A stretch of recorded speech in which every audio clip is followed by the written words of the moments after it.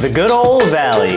Located in the northern half of the Los Angeles County, the urbanized San Fernando Valley has become so well known over many decades. Celebrities have been flocking to the valley as of late for the slightly less expensive real estate you can buy and the amount of land you can own for the same price as living in the city. Although it's about 10 degrees hotter in the valley than if you lived over the hill, it's a fantastic place to raise a family, put your kids to school, or live a peaceful, wholesome lifestyle while still being in Los Angeles. I would know because I actually grew up in the valley, born and raised. I was put through elementary school, middle school, high school in the valley. I know tons of people out there still. My family lives in the valley, and I had a great experience and childhood while living in the valley. But what's going on, you guys? My name is Darren Kriz, and on this channel, we are giving you all things Los Angeles, more information, more detailed videos about all things LA. I am a real estate agent. I was born and raised out here, and every single day I help people buy, sell, rent, and invest in property here in LA. So if that's you or someone you know, my information is down in the description. So maybe you're thinking about moving to the San Fernando Valley, but aren't sure what parts are for you. Well, the valley is massive and can get a little bit overwhelming and feel like a completely different world if you're coming from other parts of Los Angeles or from out of state. But I'd say many people in the valley do not know the ins and outs street by street like I would say I do myself. People living in LA mainly think of the valley as the locations just south of the 101 freeway, which is also known as the higher end parts of the valley. Also parts of the hills in the valley tucked south of Ventura Boulevard.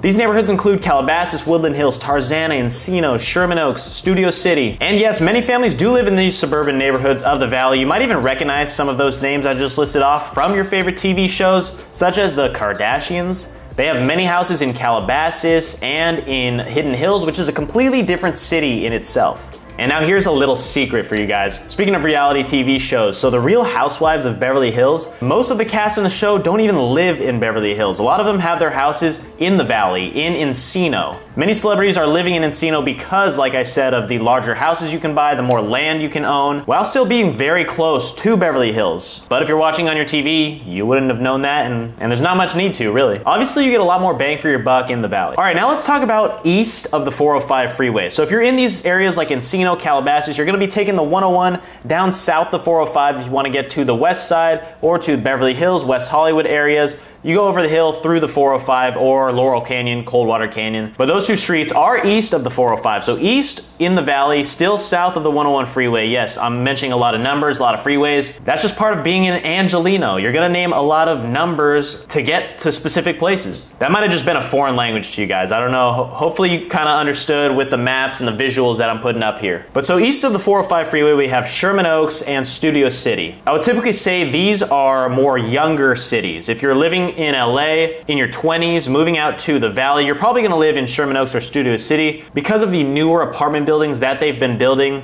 in those areas, such as the Boulevard, we have the Avalon, and because of some bars and restaurants that are on Ventura Boulevard, the heart of Sherman Oaks and Studio City. To name a few, we have the Sherman Laurel Tavern. There's a Granville, there's a house of billiards that I used to go to when I was a bit younger, many pool tables to enjoy with your friends. Medici Pizza right on Ventura Boulevard, highly recommended. Phenomenal pizza and an even better vibe. There's a large olive tree in the center of the restaurant. Studio City is a great place for someone that's just starting out in LA, just trying to find themselves, trying to find their career. If you want to work as a server and you don't have that much money to spend to live in West Hollywood, definitely living in Studio City would give you a good base to find a location and find your fit in this city. You get a little bit cheaper rent, but still have everything you would want to do nearby. It's also just a quick 10-minute drive on the 101 freeway down south into Hollywood, into West Hollywood, if you want to venture south into the city. All right, enough of this south of the 101 freeway. Let's go north because that is where the majority of the people living in the valley are. And if you've made it this far in the video and have learned anything whatsoever, please just give this video a like. It really helps the algorithm out, and I really appreciate it, guys. I will be making more specific videos on each neighborhood in the valley in the future, so stick around for that and subscribe if you want to see more, if you want to get more information, more details on all things LA. All right, let's just start with the entire west side on this map that you'll be seeing here. So you've got the 118 freeway on the northern end, and you see Bell Canyon on the very west side, technically still in the valley, but it's actually part of the Ventura County. So you get cheaper property taxes in Bell Canyon. But Bell Canyon is a big community. It's more of a hidden hills type. Whereas an equestrian community, you get giant lots, acres and acres, but it's gonna cost you millions and millions of dollars. There's a lot of celebrities that live in Bill Canyon. One notable one being Joe Rogan until he moved off into Austin, Texas. So Topanga Canyon is probably, aside from Ventura Boulevard, one of the main streets in the valley. It takes up the entire west side. You can go from the 118 freeway all the way down to the 101 here. And it'll take us straight through to the Westfield Mall. There are two notable malls in this section of the valley. You have the Westfield Mall over in Woodland Hills, and you have the Northridge Mall in Northridge, which is next to Cal State Northridge, or CSUN for short. A very large university, public school. Many people go to CSUN that live in the valley. And the Northridge Mall is a great mall too. I used to spend a lot of time there in the Northridge Mall when I was younger. But the Westfield Mall is a newer mall. They also have the Village, and there was an AMC just south of the Village. They just shut it down about a year or two ago. So this entire parking lot, this entire mall of what used to be a mall, there was an AMC here, is going to be taken over by the Rams, and they're going to build their big practice facilities here, which is why Sean McVay, Matt Stafford have bought houses in Hidden Hills, because it's just a short, about 10-15 minute drive in that direction. Now let's talk about the central part of the valley, just south of Northridge. We have Winnetka, Reseda, Van Nuys, Lake Balboa, and Canoga, known as a little bit lower end areas just because the real estate's a little down, but there are still many good schools and high schools in these parts. Growing up in the valley, I definitely have friends that have grown up in every single city in the valley and that have gone to every single one of these high schools. This central heart of the valley, it's very suburbial. It's pretty much just all houses throughout in this little square box that you're gonna see.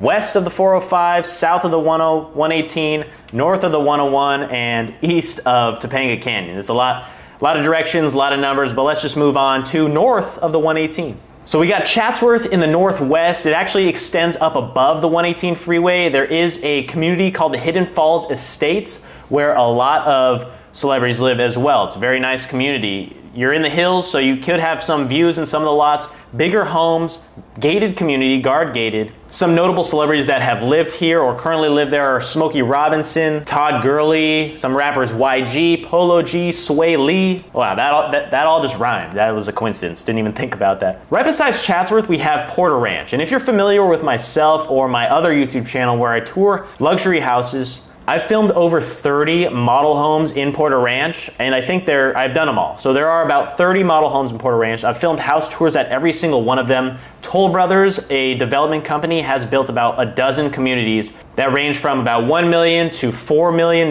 So the entire city of Porter Ranch is really just up and coming. The communities are almost fully built out and complete. There's also a large outdoor mall where they have a Whole Foods, Nordstrom, a few bars, nice restaurants, which weren't there about 5+ years ago. That entire parking lot and outdoor mall used to just be a dirt lot. From back in the day when I was a kid, all I remember about that lot are people setting up chairs to watch the fireworks on 4th of July. Literally, that's all I knew about it. One day a year, that lot would get used for 4th of July fireworks. But now it's a huge outdoor mall because there are so many houses, so many different communities, so I'm sure it gets used up a lot. As we keep going, you have Granada Hills, Sylmar, Mission Hills, mainly suburbs once again. We don't have to go directly into it, but like I said, I'm gonna be doing full videos on every single one of these cities in the future. I'm gonna go over the history, the details, how it got its name, and just everything in between, just to give you full videos on every city in the valley, in Los Angeles. We're just gonna cover it all. So now check out this section here from San Fernando to Pacoima, south through Valley Glen and the 405 and 118 freeways. These would have to be the lowest ends of the valley. The homes and rents are more affordable for a reason. There might be a little more crime, maybe a little more homelessness than the top tier areas such as the Encino, Sherman Oaks. So when it comes to safety, these might not be the best areas to live in, but still, I know a lot of people that were born and raised in these areas and don't have anything bad to say. There's good you can find in every single city. Don't play the victim mentality. I'm sure wherever you live, wherever you find will be the right situation for you. But with that being said, those are not the best cities to live in. Let's go a little farther out. Let's go Sunland, Sun Valley, Tahunga. A little further out away from everything, more so getting closer to the desert.